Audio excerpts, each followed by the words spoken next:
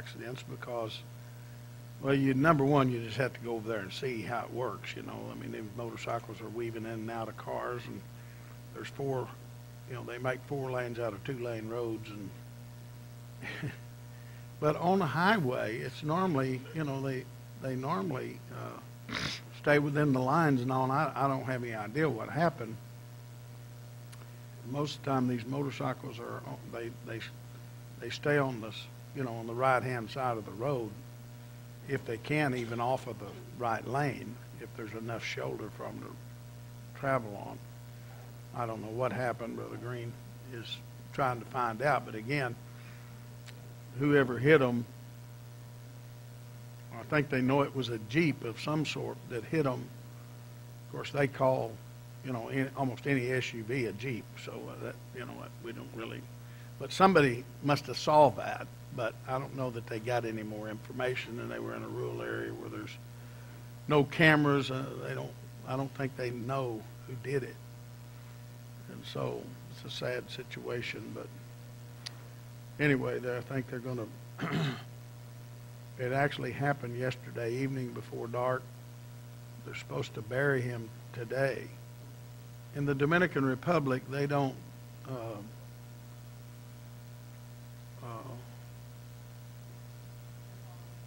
They don't embalm. Hardly no one does because they can't afford it, and therefore they normally bury within 12 to 24 hours after a death. And they just put their bodies on real cold, in a real cold room, very highly refrigerated, and then they take them out of there just before the burial and let the family visit them and all, and whoever. Anyway, pray for Brother Green too, because he'll be going today after his service to Higuay to help Brother Rudy with the funeral. Brother Rudy looks to him for oversight. So anyway, that's a sad situation. I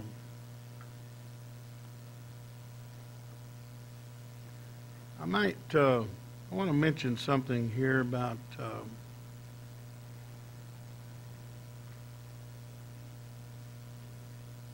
I've mentioned it before. This scripture in Ephesians, the 4th chapter.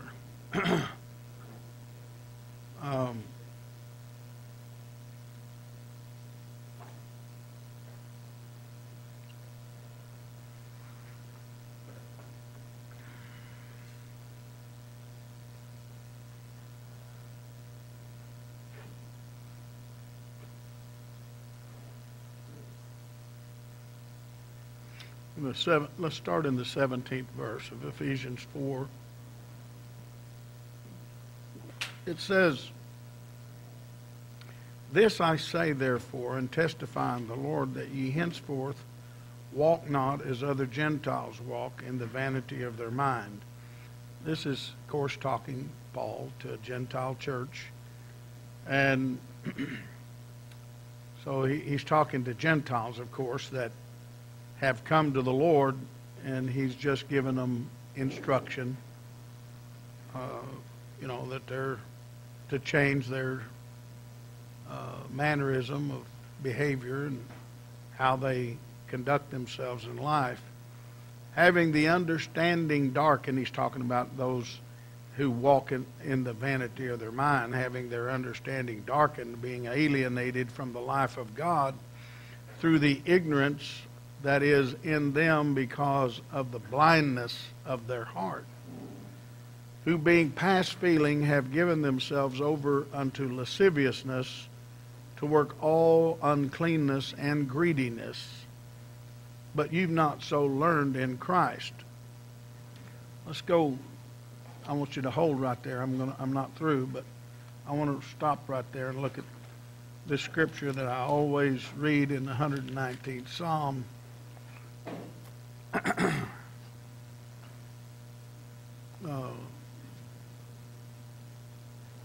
The first verse says, this is Psalms 119, says, "Blessed are the undefiled in the way, who walk in the law of the Lord. Blessed are they that keep his testimonies and that seek him with the whole heart.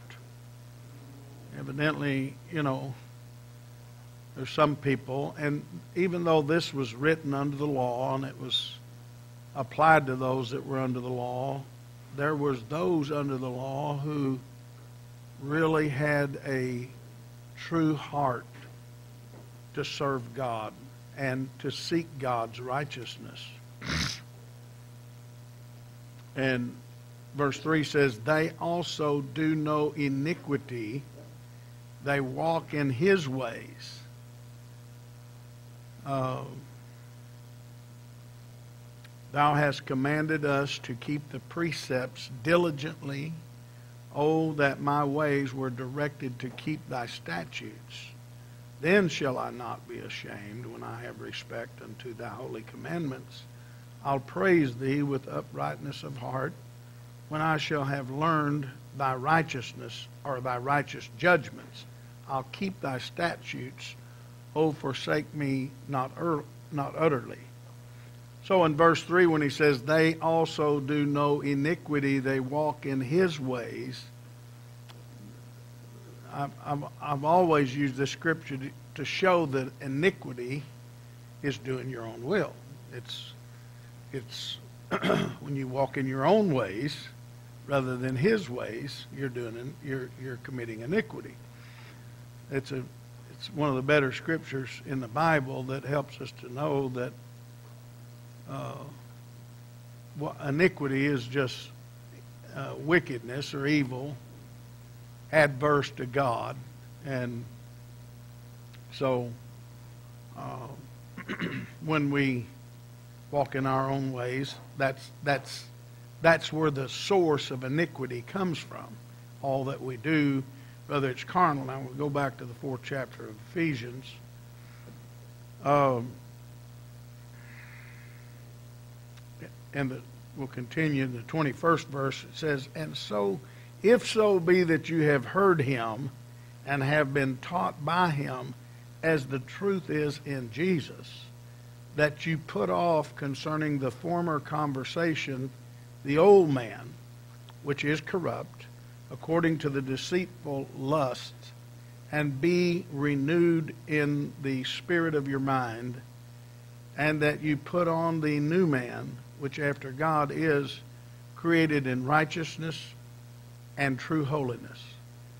That's the scripture that I'm focusing on, that we put on the new man, which after God is created in righteousness and true holiness. The very fact that he mentions true holiness is a great indication that there's such a thing as of holiness that's not true.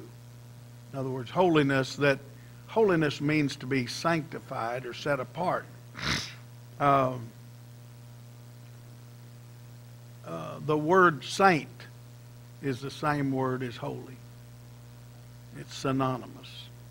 In fact, the Spanish, in Spanish, there is no word for holy. The word is santo, which means saint. That's what it means. It's a sanctified person of God. And for us to have true holiness, to be truly sanctified, what sets us apart in true righteousness of God. And you've heard me say this before, but I want to say it. I want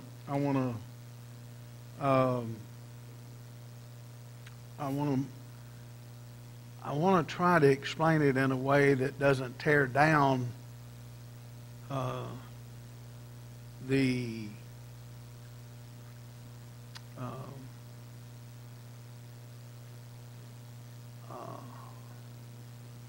that doesn't tear down of how we accomplish true holiness. But what I'm wanting to do, I'm wanting to deal with the law of God not being able to make you righteous or truly holy. In that scripture in the 119th Psalm, showing that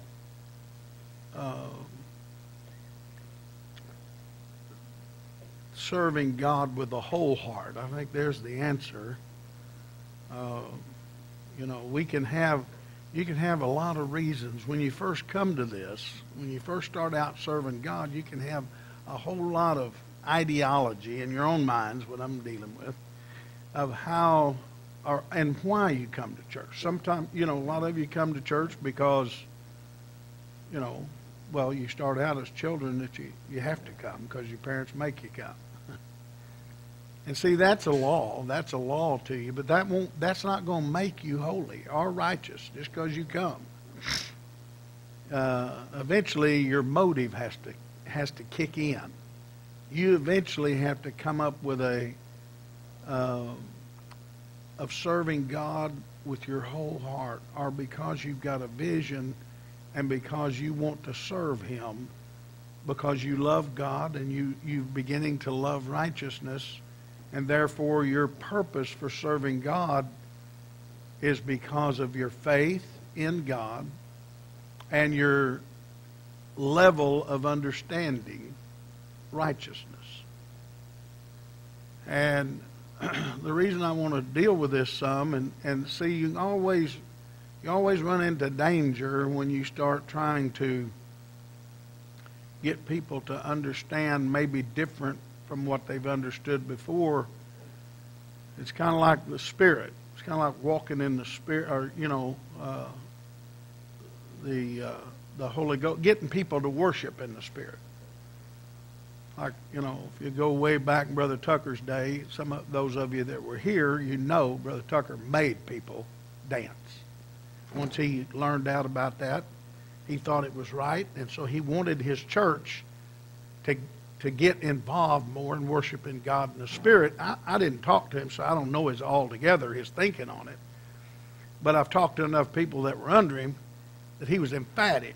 If you didn't dance, he'd come to your seat and he'd tell you, get out there and dance. At least that's what I've been told. You don't say that's not true? Well, there's people in here that'll tell you that you're not telling what they heard. He may not have made you, but you probably did it. But he went to other people's pews and told them to get out and dance. There's people who quit this church because of it, because of that very thing. I could tell you their names. That's their testimony. So, brother, it doesn't matter what Brother Mike's saying right now. What I'm telling you is the truth. I've got too many witnesses.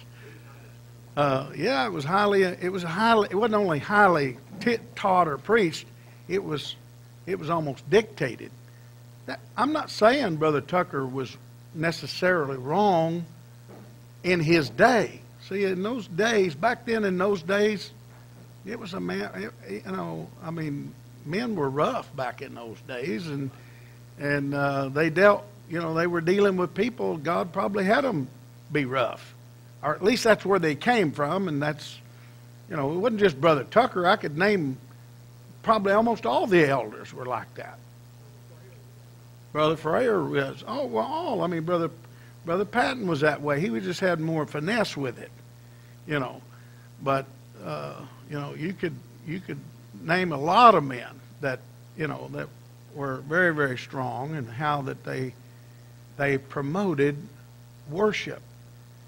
They may not have ever got this body to worshiping if they haven't been strong about it.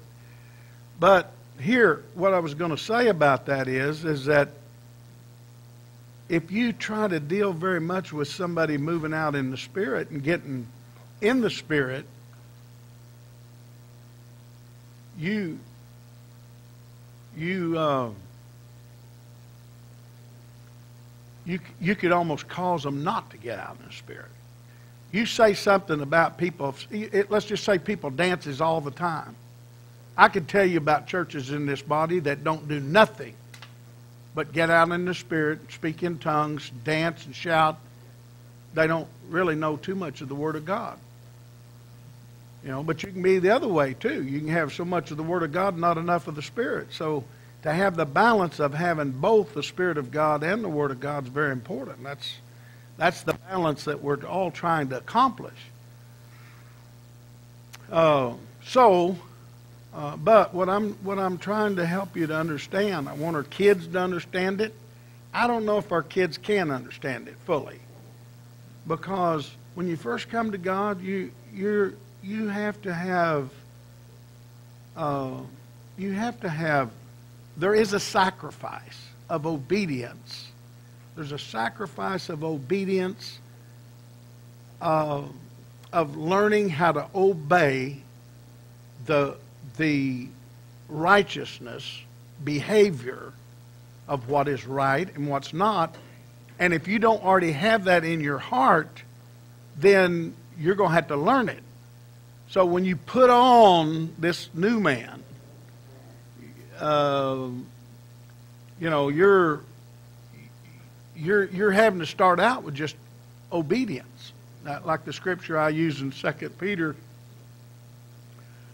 where you add to your faith virtue. Virtue is a strength, and for you to add virtue to your... And the picture of that, faith comes through the gate of the tabernacle. That's how you get in, through faith. And then your first stop is the brazen altar where you offer up your sacrifice. And when you come to God in faith, you have to learn obedience of right doing, which is a sacrifice. It begins to mortify the flesh.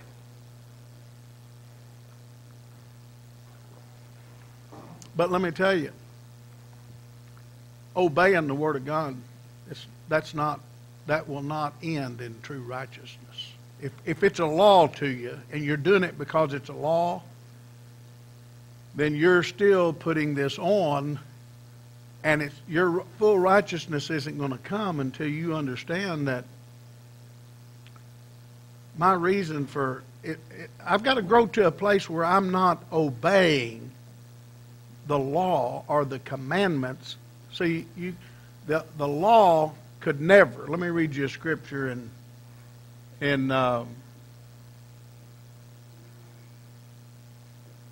Hebrews, the 9th chapter.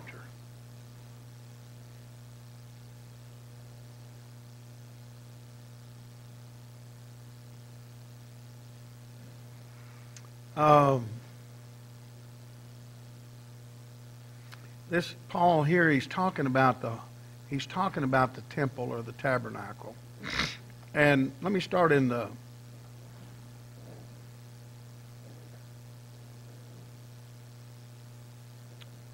in the 6th verse. It says, "Now when these things were thus ordained," he's talking about the operation of the tabernacle. "The priest went always into the first tabernacle, or the outer court, accomplishing the service of God. But into the second went the high priest alone, once every year, not without blood, which he offered for himself and for the errors of the people." Now this scripture right here is a little bit hard to understand. It says, "The Holy Ghost, this signifying that the way into the holiest of all was not yet made manifest, while as the first tabernacle was yet standing, which was a figure for the time then present, in which were offered both gifts and sacrifices that could not make him that did the service perfect as pertaining to the conscience."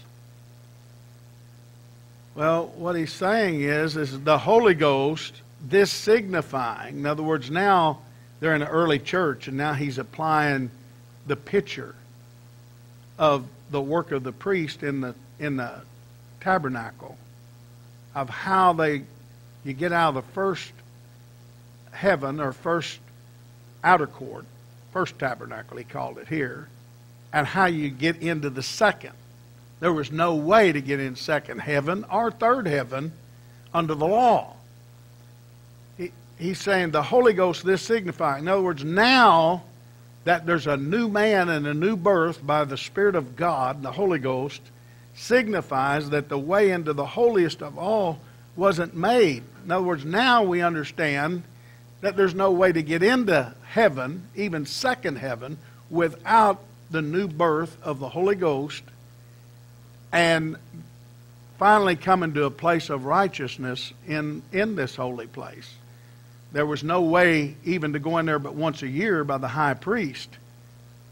The Holy Ghost signified that. The very fact that they learned that we had to be born again for this operation to take place in us.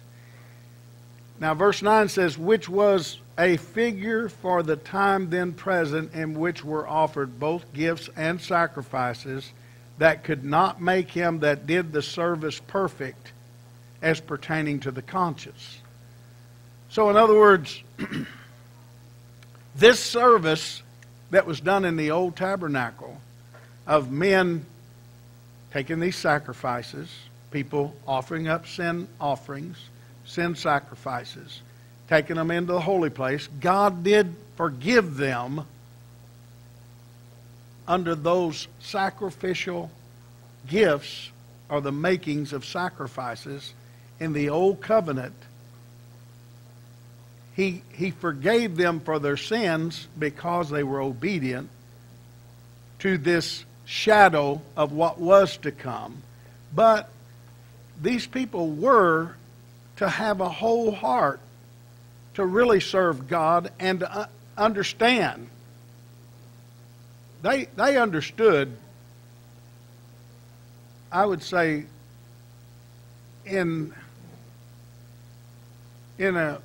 I would say most of them understood that there was no way to go to heaven until the Messiah came. You know, Job is the oldest book in the Bible. They had it. And Job, he said, you know, I'll have to lay in the grave until my change comes. You know, he's saying, I'll have to wait. You know, can a man live again? He begins to ask those questions. Well, he knew that it was going to take a resurrection. There's some scriptures that allude to that in the Old Testament. Isaiah prophesied of it. Isaiah the 26th chapter. If you go to Isaiah 26.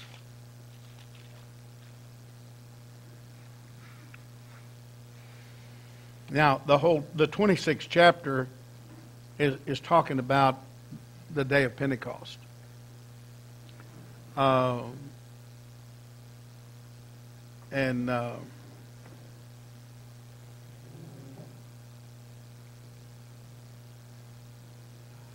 me read a little bit to you, starting the 13th verse with me. Let's start in the 12th verse. He says, Lord, thou wilt ordain peace for us, for thou also hast wrought all our works in us. O Lord, our God, other lords besides thee have had dominion over us, but by thee only will we make mention of thy name. They are dead. They'll not live. They are deceased. They shall not rise. Therefore hast thou visited and destroyed them, and made all their memory to perish. Thou hast increased the nation, O Lord. Thou hast increased the nation. Thou art glorified. Thou hast removed it far unto all the ends of the earth. Lord, in trouble have they visited thee. They poured out a prayer when thy chastening was upon them. Like as a woman with child that draweth near the time of her delivery, in her pain, and crieth out in her pangs, so have we been in thy sight. We've been with child, we have been with child, we have been in pain, we have, as it were, brought forth wind. We have not wrought any deliverance in the earth, neither have the inhabitants of the world fallen. Thy dead men shall live, together with my dead body shall they arise. Awake and sing, ye that dwell in the dust, for thy dew is as the dew of herbs, and the earth shall cast out the dead. Come, my people, enter into thy chambers, and shut thy doors about thee. Hide thyself, as it were, for a little moment, until the indignation be overpast. For behold, the Lord cometh out of his place to punish the inhabitants of the earth for their iniquity. The earth also shall disclose her blood, and shall no more cover her slain. In that day the Lord with his sore and great strong sword shall punish Leviathan, the piercing serpent, even Leviathan, that crooked serpent, and he shall slay the dragon, is in the sea. In that day sing unto her a vineyard of red wine, and the Lord do keep it. I will water it every moment, lest any hurt it.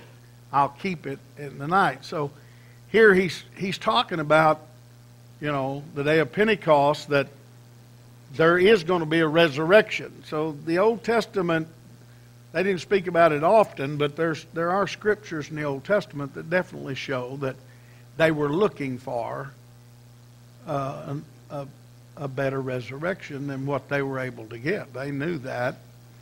They knew it was going to take the coming of the Messiah. Of course, Isaiah's full of his coming and what he was going to do when he came. Anyway, I'm going back to the 9th chapter of Hebrews, where it shows in verse 9 that these things that were on operation in the tabernacle was a figure for the time then present, in which were offered both gifts and sacrifices that could not make him that did the service as pertaining perfect and as pertaining to the conscience.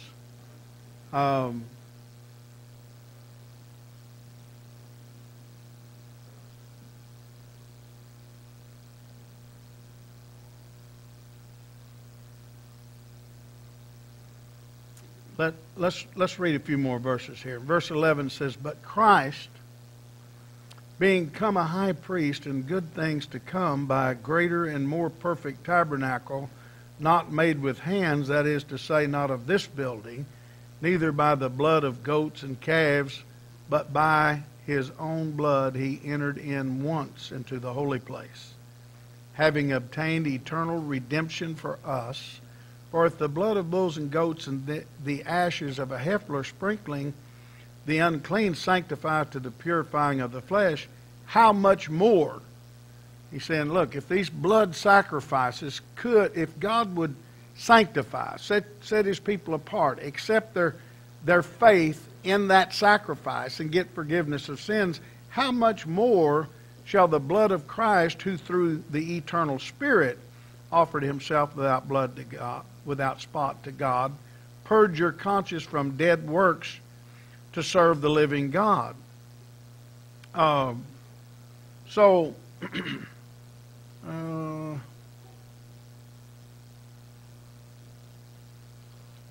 That may be good enough to stop right there.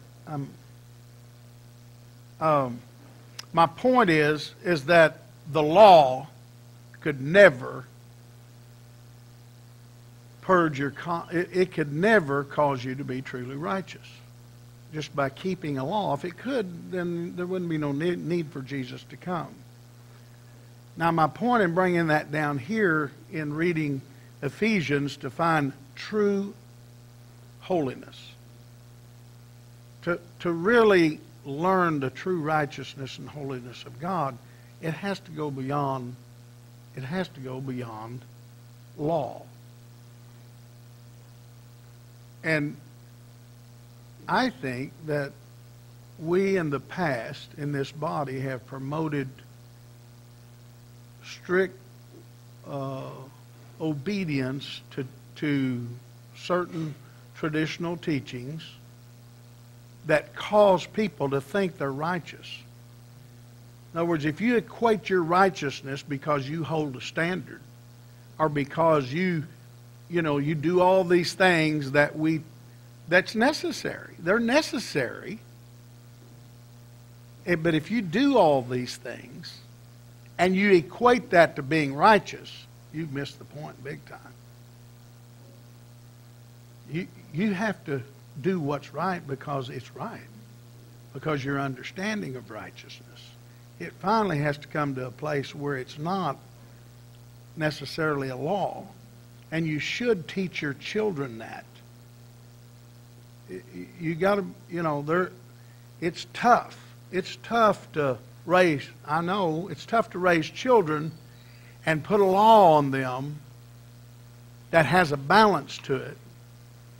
And when they're little children, you just got to start them off with law. They don't understand what I'm talking about. You just got to start them off with do's and don'ts, what you permit and what you don't permit. But as they grow, and it's the same way in the Spirit. I mean, a new Christian, I don't care if they're 40 years old, if they're a new Christian, they're going to have to learn they're going to have some teachings of what is right, and they're going to have to obey it because they learn that it's right to do, even though it may not be in their heart to really do it. But if you push it so far that they start equating that to being righteous, I know people that carry an unbelievable standard. And they're so exalted about having such a great standard, their spirit is rotten. They're no more righteous than nothing. They just dress the part, act the part, but they're not the part. They're not righteous. They don't think they have to be righteous as long as they keep the standard, as long as they hold on to the laws and keep those laws. And when you raise your children, when they get older, as they begin to get older, just like God does, you're going to have to start backing off of your children and letting those children begin to put into practice what they've been taught. And you can't teach them a law without understanding of what's righteous about the law. You just give them a bunch of do's and don'ts, I'll promise you, you do that until they get old enough to leave home, they'll leave as quick as they can leave. Some of them may leave before they're even old enough to leave. They may run off. That's why we got a bunch of kids in the body today are out of the body. They left the body because they thought the whole body was maybe however a law was being put on them, and so strong that they didn't understand it. They never was given a chance to even practice their own conscience of what they've obtained. And when you take your hands off of them, they're going to make mistakes. And you have to allow that. God allows it. God's allowing you to make mistakes, isn't He? Isn't God allowing you to make mistakes? And then God deals with you? See, you have to get to a place, and your children, when they get to a place, you have to let God. You have to say, all right, I've done what I could do, and now I'm going to have to trust God to deal with them. It's the same way with no matter who you are, when you come to God, you're going to have some laws, some commandments of Christ, until you get to a place that it's not a commandment to you. It's starting to become part of your character. I'm starting to love righteousness out of my whole heart. I'm beginning, when he says your whole heart, it's talking about your mind. It's talking about your thinking. You're finally coming to an understanding. And you couldn't come to that with a carnal mind. It takes the Spirit. That's why the Holy Ghost, it's important for the Holy Ghost to help us to get to a place to where we can actually get this righteousness of God in our character. And so, and I understand, you parents of children, I understand how difficult it is to have the proper balance in your kids to let them begin to develop as adults. When they start being adults, because I've told y'all all that story about the guy, I ate from Carlsbad, New Mexico, and me and Sister Smith ate with him one time, and he was talking about his son. He was like, I thought he was ancient. He was probably in his 70s. and he was talking about his son, and he was sitting there talking. He said, boy, he kept calling him a boy. He said, that boy ain't never going to learn. And I thought, boy, he must have had this kid late in life. So I finally asked him, I said, how old is this boy? He said, I don't know, Mama, how old is he? She said, he's 52. Well, I'm just telling you that because parents think their kids are kids. it's hard for parents to hardly realize they're ever become adults, where they can take their hands off them and let them become adults. Do you know how old Jesus' disciples were? They were in the 20s when he called them. He died at 33.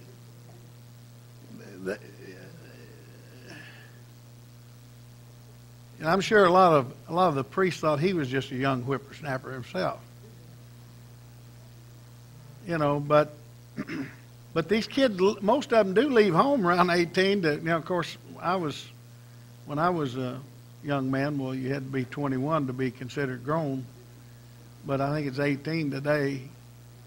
Now, they could take you at 18, put you in the Army, and put you on the front lines in a war. You was old enough for that, but you wasn't old enough to vote yet. But anyway, my point is this scripture of righteousness and true holiness that we're finally to accomplish. It goes beyond law. It goes beyond obedience. It goes beyond, and we have to. That needs to be part of our teaching. He doesn't need to be teaching that, this just do's and don'ts for kids that are almost grown. That's what it has to be when they're little bitty kids. It has to be when they become, elementary and up before their early teens. When they start getting in their teens, they've got a mind. They got a mind to understand, and it needs explained to them. I had a sister in my church, was a precious sister, one time, and when her kids were up teenagers, they was having trouble, with some of the things that she was telling them they needed to do or not to do. And, one day I heard her, well, she was telling me, she was counseling with me some about the problems she was having with her kids. And they were bringing up, why do we do this? Why do we do that? I don't understand this. I don't understand that. I said, what do you tell them when they ask you that? She said, I tell them that's what Brother Smith teaches and that's what you got to do. I said, dear Lord, it's not what Brother Smith teaches. Yes, it may be what I teach, but it's the Word of God. It's the righteousness in the Word of God. And you need to be able to explain to them what's right. And if you're requiring more out of them than what the Word of God's requiring of them, you need to back up a little bit and give them some room. And if you think I'm just talking about one case in here, you're wrong. You're absolutely wrong. I'm dealing with several things. It needs to be dealt with. It needs to be, in fact, everybody in here needs to understand it. Everybody for their own selves need to understand that you cannot be made perfect by keeping some commandment or law. Now you can't be righteous without starting out understanding that I need to change my way of doing things. Like Paul said here, let me go back and read it in Ephesians, the 4th chapter, where he says,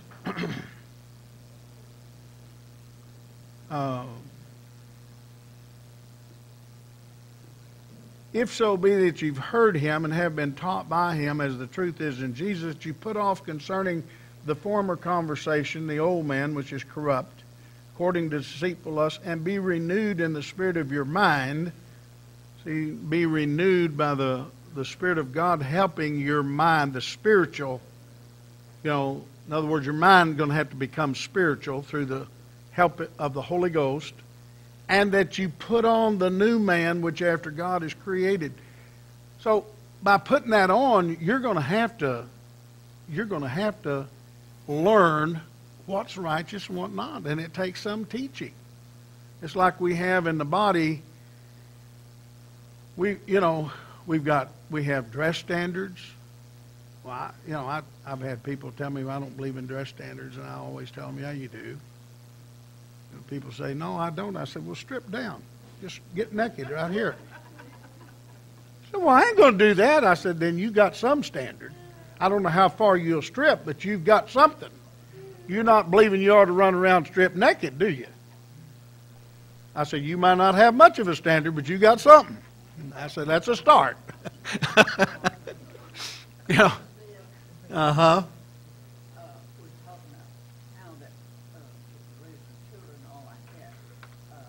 Take that mic, sister. The right thing and all, but now what are you going to do when people notice they know that we believe in dressing right and all like that? And just like the fall, when I was reading my Bible one day about the fall, and immediately they knew they'd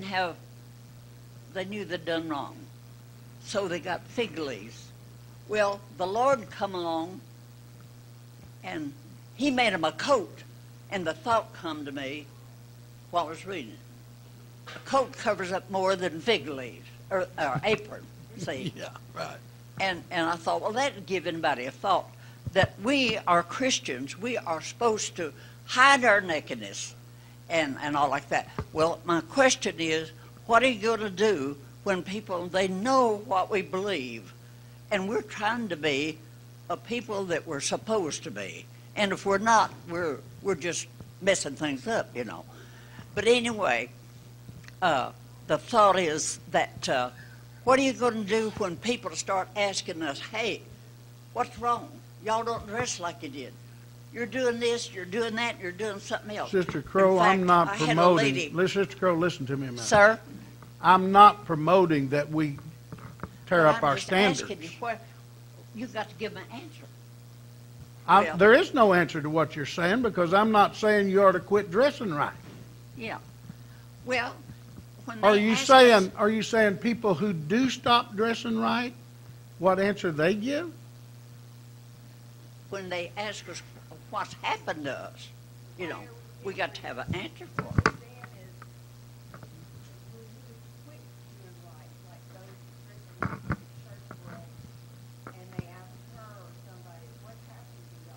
No, I think what she's saying is if the body loses its standard, no. What are you saying? Yeah, we can lose it. Well, sure we can. We can look around. That's certainly not what I'm promoting.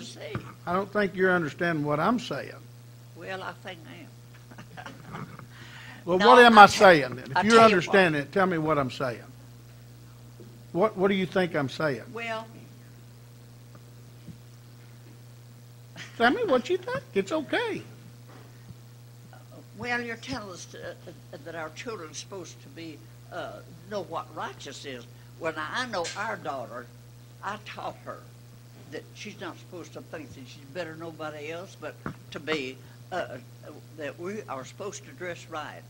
The way that we live to please the Lord, we're supposed to dress right. I'm not saying that we shouldn't teach our children how to dress right at all. Well, Brother Smith, I don't think you're understanding me. I know what you're talking about, you know, but here's what I'm saying. Let me try to make it plainer. There's some people that are so strict in their standards that they're so self-righteous in it, but their spirit ain't changed any. And those standards is not going to make them righteous. But they need to dress right as well as have the right spirit. But they don't need to dress right because it's a law. They need to learn to dress right because it's the right way to dress as a Christian. Right. So, and I mean, so that's what I'm saying. And what I'm saying is that if you let your child get up 17, 18, 19 years old and you're still treating them like a little 7-year-old kid, I don't believe in that. Well, see, that's what I'm talking about. Because some people treat 17, 18-year-old kids like they're 6 and 7-year-old kids. I call them kids, but they're really grown. So that's what I'm talking about. But I'm also not just talking about that. I'm talking about us as individuals, as grown grown individuals, some new Christians in the Lord. I'm saying if you just equate these rules of commandments as righteousness, you missed it. It needs to get in your heart that you do it because you love righteousness, not because it's a law or because Brother Smith said so or Brother Tucker taught it. Well, we've been taught, is what you're talking about. We've had our ministers all along to tell us that don't be telling your people that you dress like you do. Right. Because that I told And you. Sister Grove, that has to keep being taught because there's new people all the time. Don't you think that we've always been taught that us parents is supposed to help our children.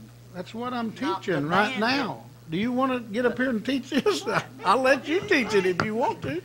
But anyway, I have been faced with this, that someone asked me, oh, why do y'all do some of the things you're doing you didn't used to?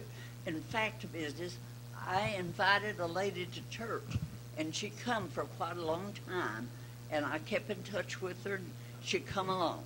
Well, she got where that she picked our church, and I was nice to her, and she said, someone had lipstick on. She said, do y'all? I thought y'all didn't believe in lipstick. I said, we don't. I said, we don't believe in wearing that. You know, we're Christian. And I said, but remember, when you've got people, everybody's not going to do just like everybody else, you know. But and then something else happened, and here she said it again. Well, I had to have a answer for her, you know. Well, and then Harlan and I was shopping one day, and we seen her at shopping center. Well, she was on one end of the store, and I was on the other, and we passed by the aisles, and I would see her. Well, she had her blue jeans on and looked just as whirly as anybody. And she did not want me to see her. But I never said a word to condemn her or anything. I was always nice to her because I was trying to win her in the church because she's hunting for church. So anyway,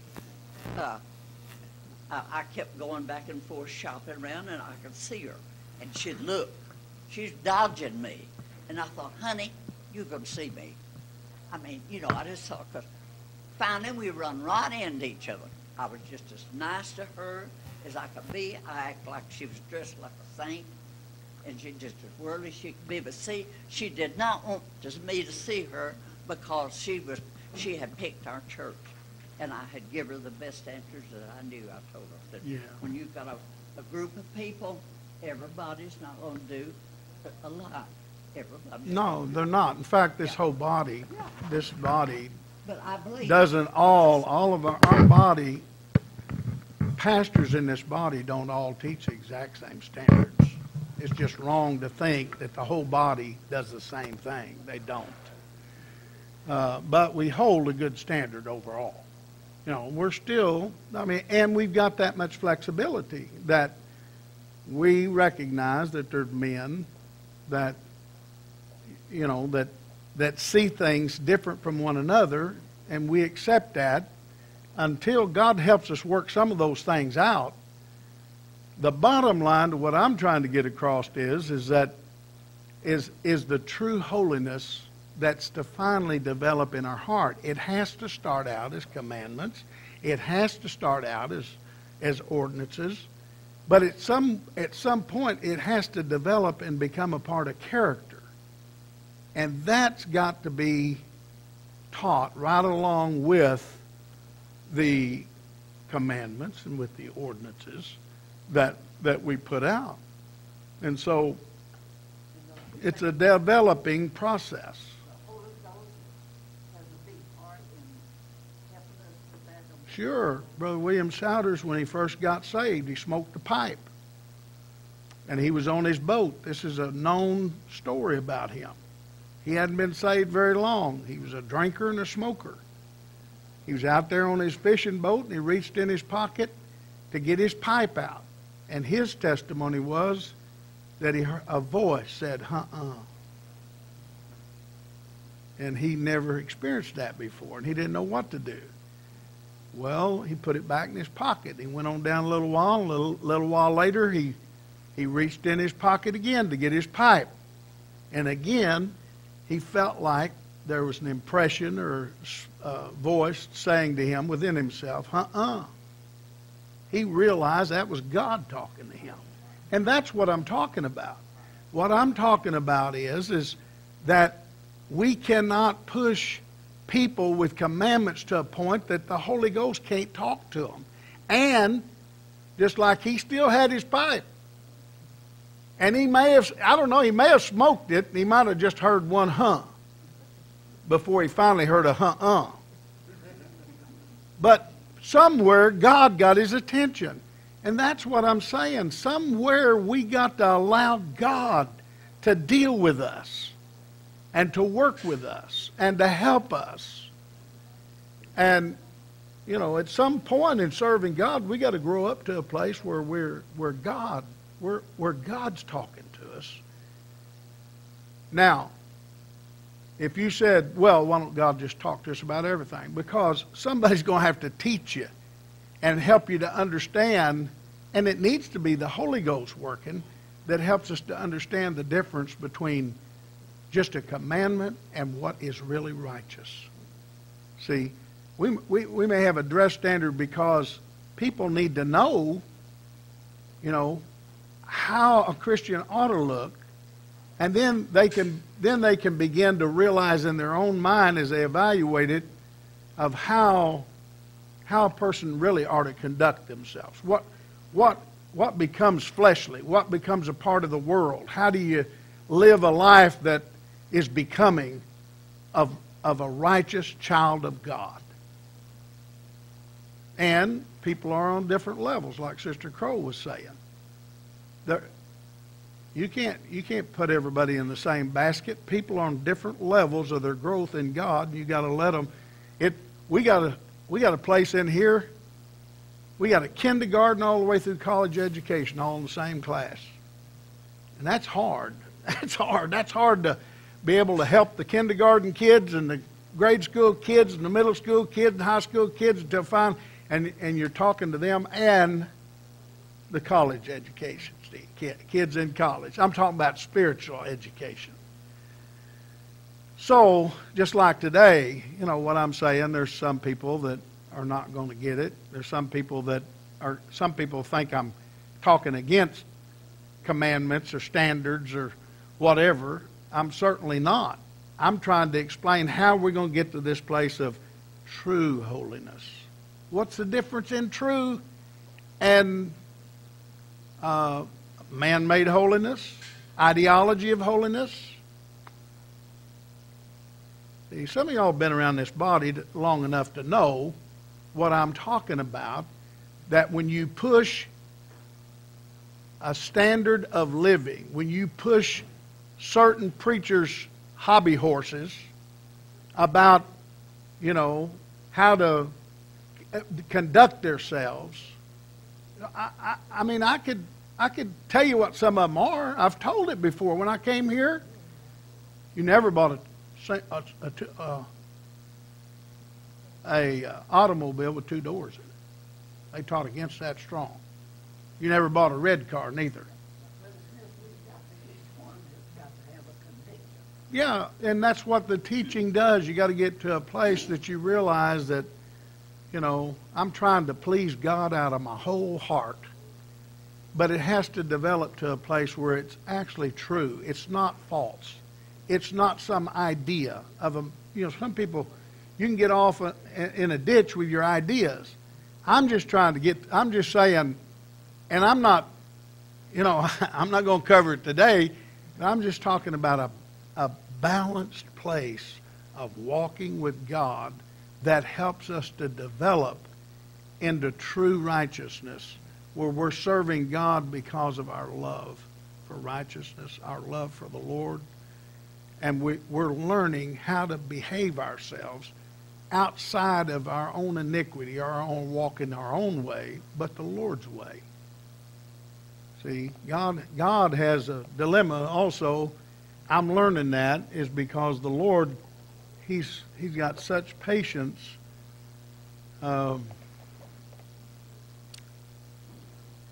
Anyway, I think we ought to just quit. It's about time to get upstairs. Anyway, I hope that and that's why I brought up about, you can get people taught to get out in the Spirit and worship God and get in the Holy Ghost and dance and shout and rejoice in the things of God.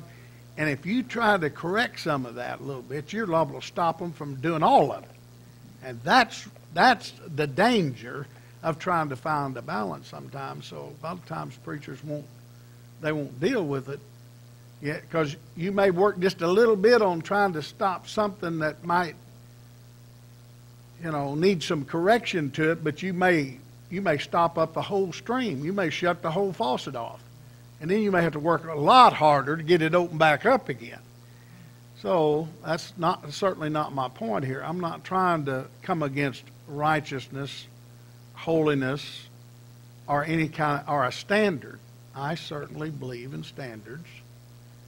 It's not my hobby horse. I'm not one that wants you to cover up around your neck and all the way to your feet, around your ankles. I remember Brother Souders one time saying, he said, "You, brother, can teach your women whatever you want them. You can put a sack over their head and put them in any kind of robe you want to all the way to the shoelaces, and I can still tell you that that's a woman. You can't cover them up to where they ain't women." So he got on to us one time about it. He was trying to make a point about being too far with these laws and too far with our standards. But he certainly wasn't trying to do away with standards.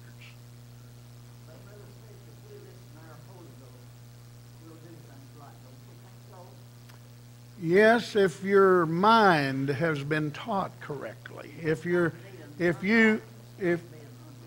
Yeah, but you won't be able to have a mind that will probably listen to the Holy Ghost unless you're really, really.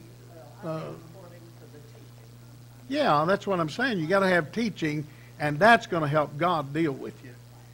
And so, and I think that's the answer. It's coupled with the Word of God, and it's coupled with the Spirit of God, and finding the proper balance which achieves the character of true righteousness.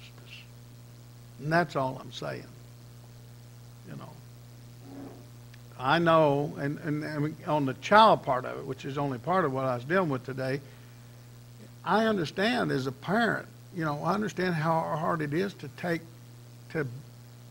to recognize our children growing up and take restraints off of them and trust them and let them develop in God. There does come a point then when you get, who was it the other day? I was looking at Eshan. Sister Amy was back in the back of the sanctuary, and Eshan was hugging her, and I thought, my Lord, he's bigger than she is. And I didn't realize he got that big, but these kids, they grow up, don't they? And so I just know at some point you just got to kind of begin to release them to the Lord and say, God, I've done what I could do.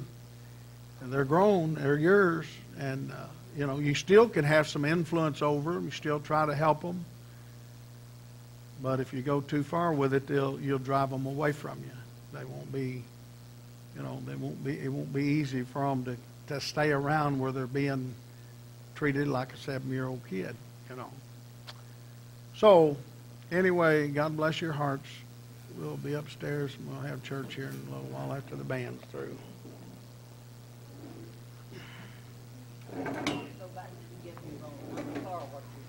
Huh? I said, I hope nobody don't get me wrong.